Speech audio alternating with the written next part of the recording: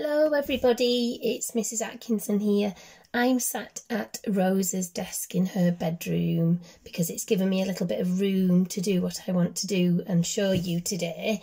And that is to make, it's Monday task, it's to make a dragon mask or a moving dragon. So I'm going to show you how I would make a moving dragon to celebrate Chinese New Year, which is on Friday the 12th, this Friday coming. Sometimes they use them in their dances, and I've asked you today to have a look at some of the dances on the Top Marks website. So hopefully you've had a little listen to the kind of songs, if you're celebrating Chinese New Year, how you dance and the kind of music that you would dance to. So this is what I've got to show you. So you need to get these resources. You need some felt tips. I've got lots of different colours of, I've got tissue paper. Don't worry if you haven't got all these, it doesn't matter, you can just draw a dragon. I've got some gold shiny and some red shiny paper.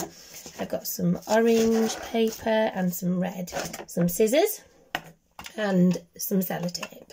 So if you can get some resources, that would be useful. And 2 sticks, but if you haven't got sticks, 2 pencils will do the job just the same. So the first thing I've done to show you, because I didn't want to take up too much of your time, I've drawn myself a dragon head. Okay, so that's your first job, is to draw your dragon head. It's got some teeth, it's got a tongue hanging out, it's got an eye, it's got lots of spiky hair under its head. So your first job is to draw a dragon head. Then I would like you to draw a dragon tail. So I've put some scales on here, reptilian scales, and it curls at that end and points. So those are the 2 things that I need you to do. And when you've done that, you could pause the video whilst you do it. Then your next job is to cut them out. So I'm going to cut this out carefully. Meanwhile, you can sing or you can have a dance while I do this. You can tell me a story. You can sing me a deliciously gorgeous song. You can go and eat some food. So I'm just going to cut it out. This is not accurate cutting, is it, for me? I like cutting normally, but this is a little bit of a rush of a job because he's got lots of spiky hair I'm having to cut around. So hopefully you'll also get time to taste some Chinese food this week. I'm definitely going to be tasting some. I've ordered some spring rolls, yummy yummy. Don't normally make them myself. I don't think I've ever made spring rolls, but spring rolls are delicious. Prawn crackers are delicious. Noodles are yummy, and some nice chicken dishes and prawn dishes. So maybe, prawn toast as well, that's delicious. So you'll have to let me know how your tasting goes if you do taste some delicious Chinese food today or this week. So there we go. There's my dragon head, and then I've got to do the same with my dragon tail, so they're separate. I don't think I want you to draw them on the same sheet of paper. If you just got white, that's fine, because you can use your lovely colouring pencils to make your dragon colourful. It's actually the year of the ox, 2021. But dragons are very much an animal that you think of when you think of Chinese festivals and Chinese New Year. Okay, so there we go, tidy as you go. I've got my dragon tail and I've got my dragon head. Now what we're going to do is make the middle bit in between, and that's called a bit of a concertina. That's a good word to use, isn't it? Concertina.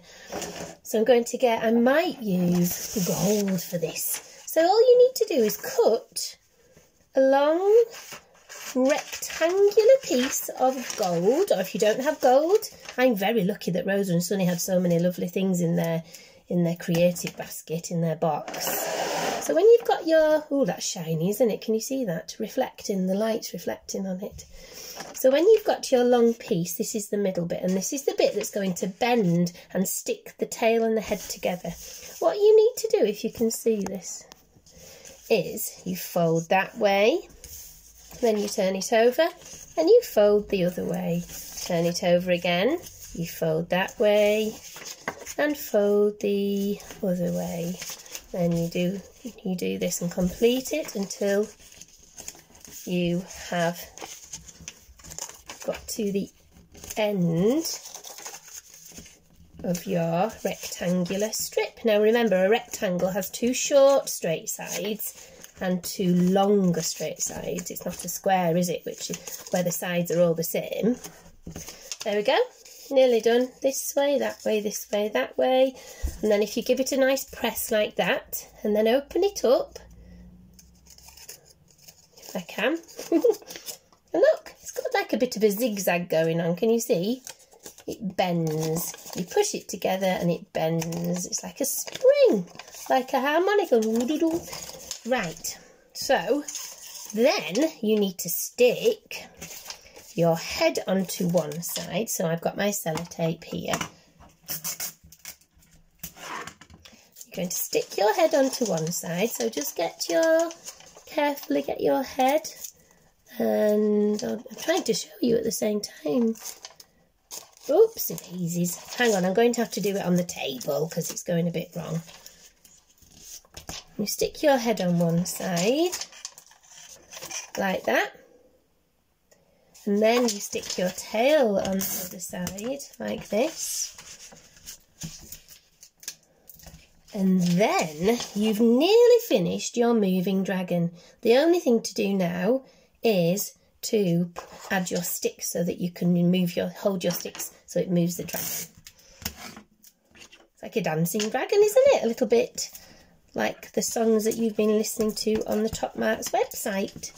So I'll put the one stick on one side and one stick on the other side. And now this is what should happen. Let's just pop it together. And then we can hold them like this. Watch what happens. Look. It's a moving dragon, and it bends and it flows and it dances, and its tail swings and sways. It's good, isn't it? If you wanted to, if you had some tissue paper or some nice orange paper, you could rip little strips up and pop them on the back of the tail, or even stick them to the head so that they dangle down.